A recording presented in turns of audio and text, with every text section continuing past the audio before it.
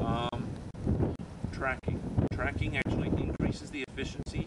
A single axis tracker increases the efficiency by 15%.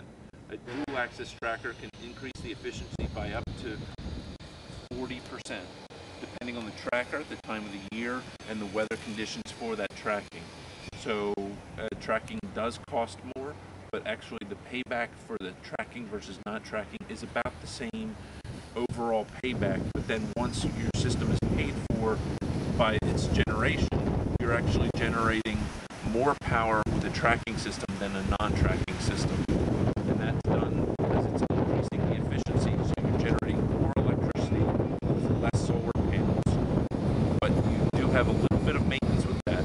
This is an AC tracking system, which means that it's actually tracking the system using AC power coming back from the house. But by doing that, it has both wind sensors and light sensors, and it has a 7-day memory, so that it'll actually track the sun, and it memorizes what the electricity and where the sun was for the last 7 days, so that even if the sun doesn't come up and it's cloudy, it'll actually track where the sun should be, so that when it does come out, it actually is right where it's supposed to be to generate as much electricity as you can with the least amount of panels, so that you keep your costs down.